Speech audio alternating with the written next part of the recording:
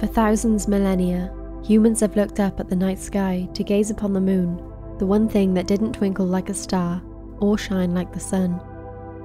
It's fascinated civilizations for as long as we've been able to gaze upwards, enough to finally inspire a group of people to leave Earth and venture to the moon itself, to walk across its surface and find out what truly could be up there.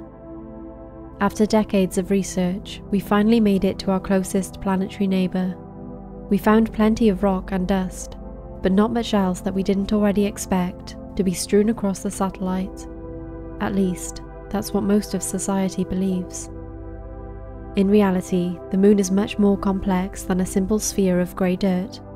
It's a tool astronomers have been using for years to decipher more about the history of Earth and our place in the solar system, in addition to the fascinating origin story of the daughter of Theia herself.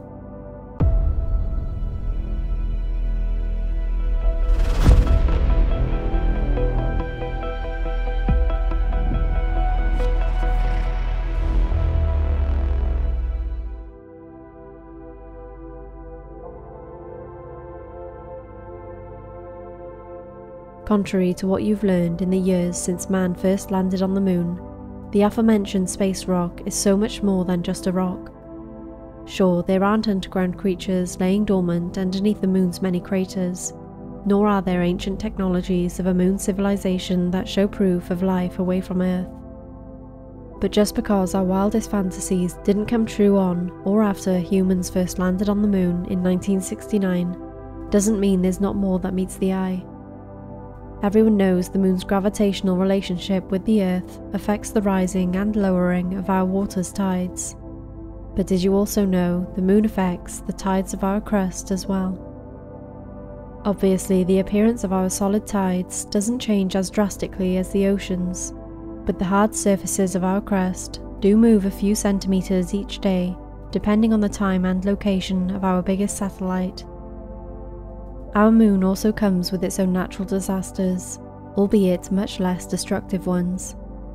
On Earth, we deal with earthquakes, disruptive shakings of the planet's surface where faults shift and energy dispersed through the lithosphere creates seismic waves, whereas the moon features what we call moonquakes. Moonquakes are caused by a multitude of reasons, such as tidal changes or the expansion of its crust when exposed to sunlight after enduring weeks of frigid temperatures and shrinking effects. While earthquakes are usually short in nature, only lasting about 30 seconds to a minute, moonquakes last much longer, from anywhere between 10 to 30 minutes. And unbeknownst to most average citizens is the fact the moon is actually drifting away from the Earth as we speak. Every year the moon moves about 3.8 centimeters away from our home planet, which may seem like nothing in the grand scheme of our universe, but it is departing nonetheless. The cause is actually due to the tides we just discussed previously. When the oceanic tides are raised, it creates an effect known as dragging, in which the Earth's spin rate is slowed down. Because this results in a loss of angular momentum, the moon's orbit speeds up and in turn causes the slow drift away from us. The thought of the moon slowly leaving its proximity to Earth is probably a distressing and depressing feeling. The image of a night sky without the brightness of the moon's smile, a depleting one. It probably leaves you wondering why. Why does the moon have such a close relationship with the Earth? Why does it harbour so many similarities to our home planet? And why is it moving away from us at all, via a timeline that doesn't fit with the theories of how our universe was born in the first place? To find a better understanding of the moon, one must go back to its origins, to take a look at how its birth might better explain its future, and how that may also inform us a little bit more on what our own planet was like millions of years before humans walked the Earth. The first widely accepted proposition for the moon's birth came in 1989 when astronomer George Darwin, the second son of renowned biologist Charles Darwin, theorized that the moon and the Earth were once of the same object. He stated the moon was thrust from the Earth in a molten state due to centrifugal force, which would explain the moon's slow but sure orbit away from Earth over millions of years. About 50 years after Darwin's musings were used by the scientific community, geologist Reginald Aldworth Daly of Harvard University challenged this theory, claiming it didn't hold up when attempting to solve the reverse mechanics of the moon's path back to Earth. Instead, Daly suggested the moon was created from the impact of a smaller object hitting Earth. This new theory wasn't considered by many until 1975, when astronomers William K. Hartmann and Donald R. Davis published their journal titled Icarus, in which they speculate the origin of the moon was born from a giant impact event. They go on to explain that during the final years of the planet-forming period, satellite-sized bodies were zipping through the galaxy, many of which could have impacted the already formed planets. They pointed to the unique geological properties of the moon and how those could be linked to the coalition of dust and debris that was ejected after the impact's blast. These findings were again supported later on by the North American astronomers Alistair G. W. Cameron and William R. Ward, who theorized that a Mars-sized object collided with Earth due to tangential impact, and this object silicates, meaning matter such as silicone or oxygen or various salts would vaporize. The object's core would then join with the core of the Earth, leaving the remaining vapors to either jettison out of the solar system due to their volatility or coalesce back into Earth's orbit. These physical particles would first form a belt around the planet, before eventually forming what we know presently as the Moon. This theory would also explain why the Moon is deficient in iron and features a much lower density than Earth. By the autumn of 1984, at a lunar conference in Kona, Hawaii, astronomers from all walks of life finally came to two decisions: that they either agreed with the giant impact hypothesis, or they did not. It became the leading theory on how the moon came to be, and the newfound focus centered on exactly how the giant impact materialized. This has dominated astronomy's research of the moon's origin through the present day. Specifically, the modern-day giant impact theory postulates that between 4.4 and 4.5 billion years ago, a mere 100 million years after our solar system began to form, a planet the size of Mars crashed into Earth at its final stages of creation. The impact came at an oblique angle of about 45 degrees, and the Mars-like planet was thought to be moving at speeds of 2.5 miles per second, rushing upwards to nearly 6 miles per second, just before making contact with Earth. One of the main points of contention with the giant impact theory is the proliferation of oxygen isotopes in modern-day lunar rock. For the moon to withhold so many of these isotopes, it would mean that the Mars-like planet and Earth would have had to make impact at a steeper angle than 45 degrees, as well as undergo an intense mixing before the materials re-entered the atmosphere and created an accretion disk around Earth. Because each planet in our solar system all have such various levels of oxygen isotopes, it wouldn't make sense for the Mars-like planet to contain identical numbers to Earth without their physical properties blending together.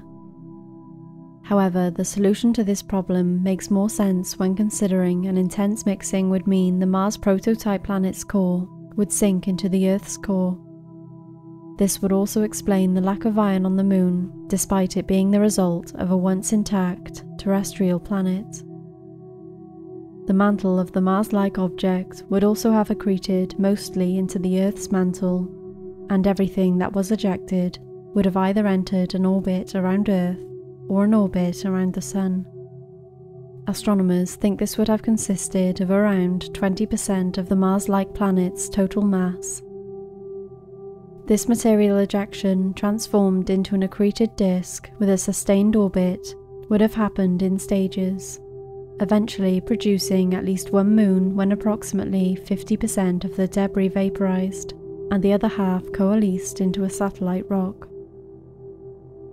We say at least one moon, because scientists still aren't sure if there were multiple moons formed from the accretion disk in its third stage of evolution.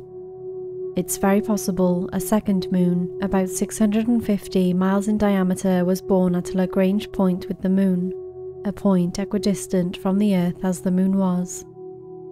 This second moon would have orbited the Earth for millions of years until both it and the first moon drifted far enough away from our home planet, as the solar tides would have pushed the moons out of a Lagrange orbit and towards direct paths of each other.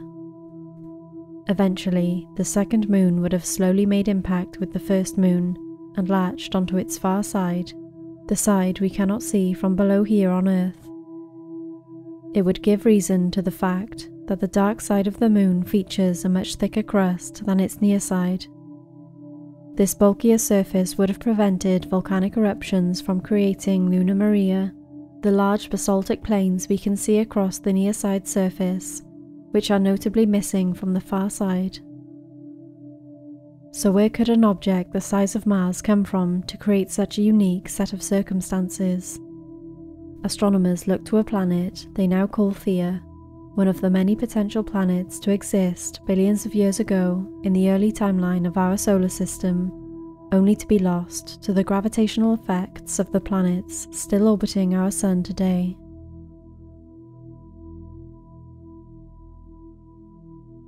To better understand the origin of the moon, we must first look at the origin of the planet that birthed her. The planet known in the scientific community as Theia derived its moniker from the Greek Titaness of the same name. Theia was one of the 12 Titans born by the Earth goddess Gaia and the sky god Uranus. She herself is the goddess of sight, but also the goddess of the brilliance of gems, including gold and silver, the one who gave these precious materials their shine and inherent value. One of her siblings, Hyperion, god of the sun, fathered with her 3 Titans and Titanesses: Helios, god of the sun; Eos, goddess of the dawn; and Selene, goddess of the moon. Thus the mother of the moon laid down her legacy, and her name was the only one that made sense when a theoretical planet was considered for the real birth of the moon. An early theory revolving around Theia labelled her as an Earth Trojan rather than a full-sized planet. Earth Trojans are asteroids that are found near Earth with an orbit around the Sun, falling outside of the solar system's main asteroid belt. Most people assume asteroids and planets are separate entities. However, the technical definition of an asteroid is a minor planet.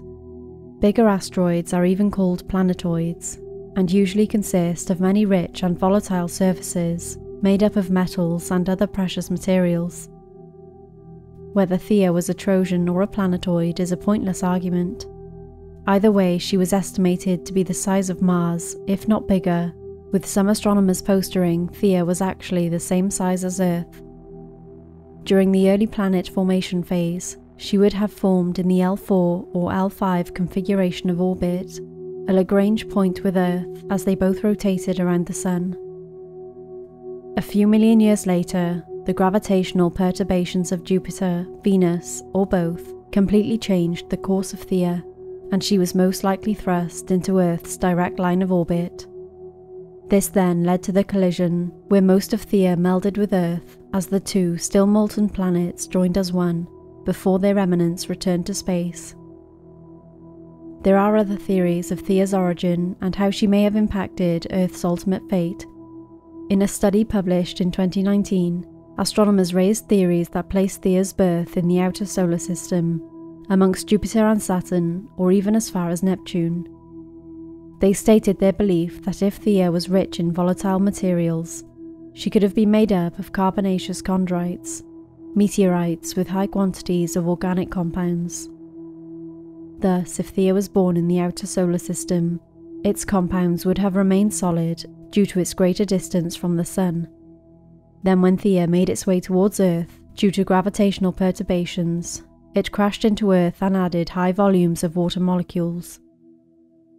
These theories conclude that Theia is actually the original source for most of modern-day Earth's water supply, and the reason behind the dark side of the moon containing traces of ice, as well as the Moon's 2 eternally shadowed poles.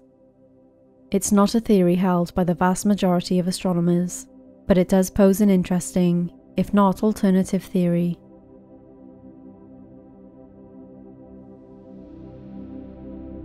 While the giant impact theory remains the most popular theory to date, there are a few other hypotheses considered by many different sectors of astronomers. The first is the capture theory.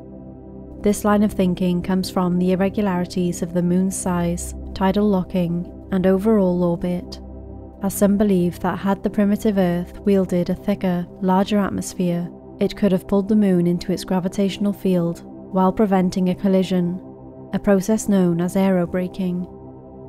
However, the identical oxygen isotope readings between the Moon and Earth mostly discredits this theory. Another theory now considered discredited is the fissure theory, made popular by George Darwin as previously discussed. One of the key points used to support it was the Pacific Ocean, whose oceanic crust is only about 200 million years old. It was thought this unknown origin was actually a scar where the Moon was ejected from. However, after understanding further the age of the Moon and how its crust matches more of the Earth's mantle, the fissure theory was all but ruled out. A couple of other smaller, yet still viable theories is that the Earth and Moon were part of a double system and formed from the accretion disk of the solar system's birth, or even a black hole. This has been mostly ruled out, as it doesn't explain the angular momentum of the pair's relationship, nor for the lack of iron in the Moon's core compared to Earth's. The other is that the Moon was born from a nuclear explosion within the Earth's outer core and mantle, back during its primitive timeline.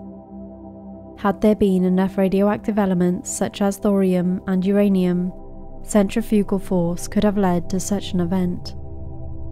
These types of explosions have been observed, albeit on a much smaller scale, here on Earth, so it wouldn't be all that surprising if a similar experience happened back when the Earth's surface was much more volatile. Regardless of how it arrived in our solar system, or how it became our largest satellite, it's fair to say the Moon is a special object in its own right. It isn't a mere grey rock floating aimlessly above us, but rather a tool full of mystery and wonder, a potential telescope into the answers of how we got here, and why Earth is the way it is. Until we can figure out how to unlock it, we'll continue to admire its place in the cosmos, an important reminder that even though the most violent and gargantuan of events, beauty and brilliance can emerge.